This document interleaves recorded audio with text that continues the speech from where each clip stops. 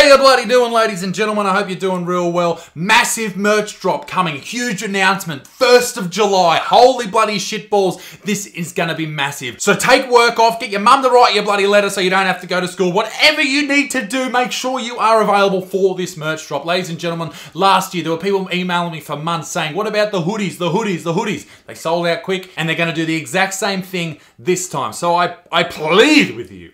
Get in early because they are limited and they will never be back. July 1st, ladies and gentlemen, I'll see you there. G'day, ladies and gentlemen. Welcome to the video. We've got another one, motherfuckers. We've got another one. We've caught him in the act. We've roiled him in, ladies and gents. We've caught another American talking mad shit about our magnificent nation. And because I'm always the one out here defending Australia from these fucking idiots. Wanna go get some sushi? It's not sushi, it's sush. Fucking sush? Who the fuck calls sushi sush? What? Oh, that angers me. I don't know why. Oh, way too much. Way too much. I don't even know if I can swallow it.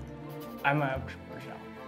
I'm not enjoying sitting here watching people shit on a national pastime. We don't talk shit about Americans' national pastimes, school shootings. We don't. It's time to meet this little motherfucker, this little whippersnapper. And I'll call him a whippersnapper because he doesn't have a beard and there are only two types of people that don't have beards, children and people with vaginas. What do you have, mate? He is an American and he does not like Australia at all. His name is Tristan, and you can tell from this photo right here that his daddy was an investment banker who absolutely hated his guts. His mother was she was a model and then became a crack whore and started sucking dicks for $20. And not even American $20 bills, like Australian $20 bills, which is like $14.50. His childhood was filled with no friends, and now he thinks he's made it because he's got a Starbucks reward card. Fucking killing it, champ.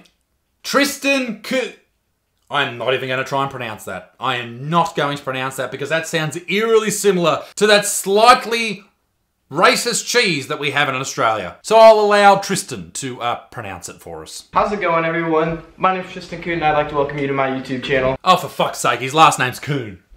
For the purposes of this video, not to get taken down by YouTube, let's call him Tristan Cheese. Tristan Cheese is a young fella traveling Australia as a backpacker. A dirty backpacker. They are fucking dirty fucks. Have you ever been to a backpacker's? I have, unfortunately. It is disgusting. There's jizz up on the ceilings, stale piss on the blankets. There's an unloved fetus around every corner. There's hymens as far as the eye can see. Are you getting my point? They're fucking filthy. Anyway, Tristan uploaded a video called 10 Things Americans Hate About Australia. So let's watch it.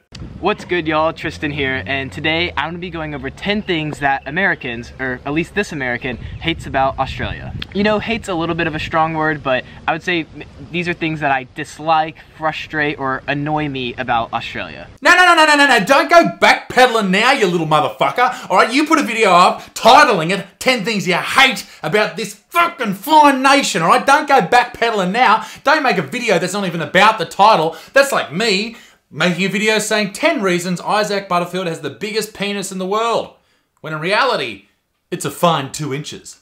So shut the fuck up, Tristan. Number 1 is the sun. Oh, for fuck's sake, how can you be mad at the sun, mate? It's the fucking sun. You have the same sun. I don't go around to other countries going, oh fuck, I don't like the air here. The air is not appropriate. Fuck off, Tristan, you little shit.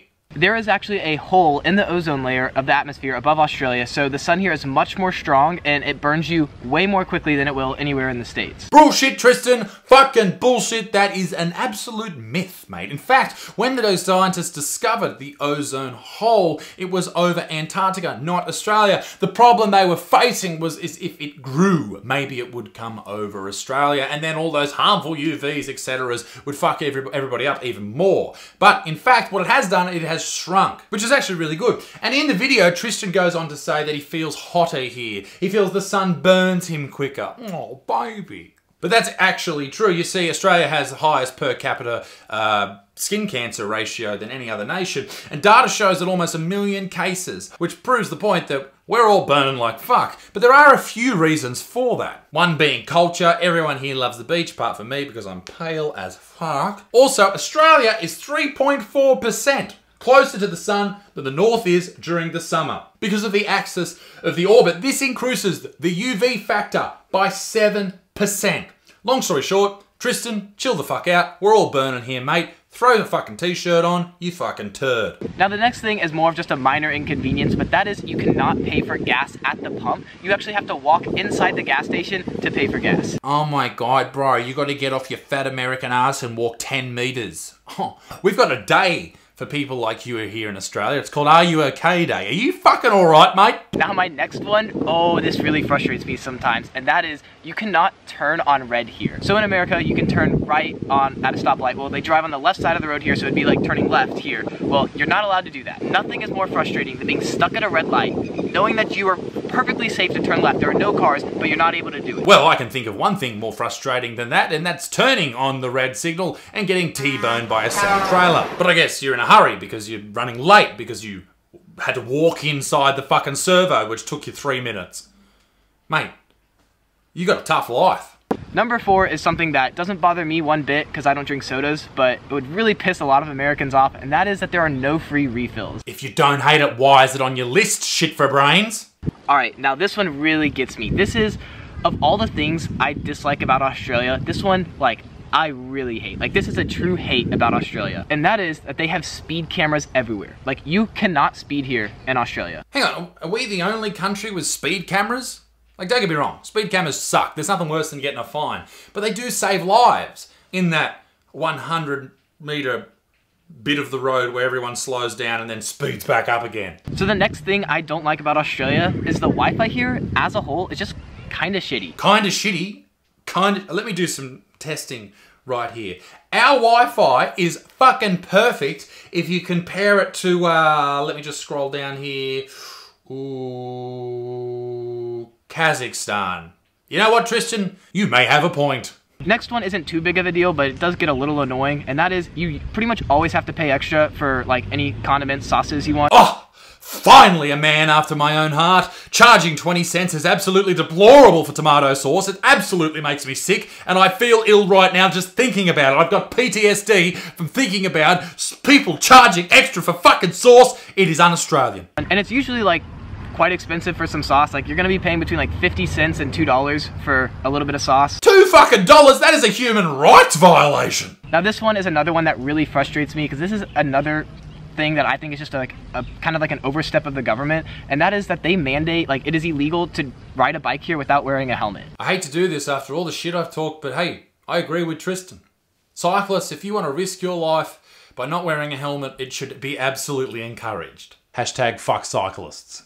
Now Tristan went on to talk about how flies are icky and alcohol's too expensive, but I found some more horrendous material on his YouTube page.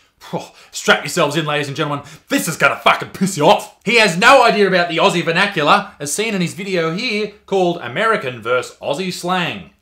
Capsicum. What? Say that again? Capsicum. I'm gonna eat some capsicum. What an absolute fool you are, Tristan. Everybody knows what a capsicum is, alright? A capsicum is when a female, a lesbian female, performs oral sex on another lesbian female. That's what a capsicum is. It's a slang term. It sounds like caps and like It's just a different word, so you just call it something different. cereal? I don't know. No, you fucking idiot, it's eating pussy. Here's some examples of where you would use the term capsicum in Australia. Damn, that's one red capsicum. Well, golly gosh, what a spicy capsicum. My sexual partner's capsicum smells not bad. You're welcome, America. Write that down. Now you know. But that little prick didn't stop there. He went after something so Australian, something so sacred in the hearts and minds of every single person across this great nation. We all love it. We all have it within ourselves. Fairy bread. You motherfucker. Say what you want about our internet, about our flies, about our alcohol, but you leave fucking fairy bread out of it. Alright, so fairy bread. Fairy bread is a very Australian thing. I've never heard of it. A lot of these things, you know, I've heard of before. Fairy bread, never heard of it in my life. Oh, you've never heard of it before, you pig! Why don't you just unjustifiably attack this Australian icon, you boy who just refuses to wear a shirt anywhere?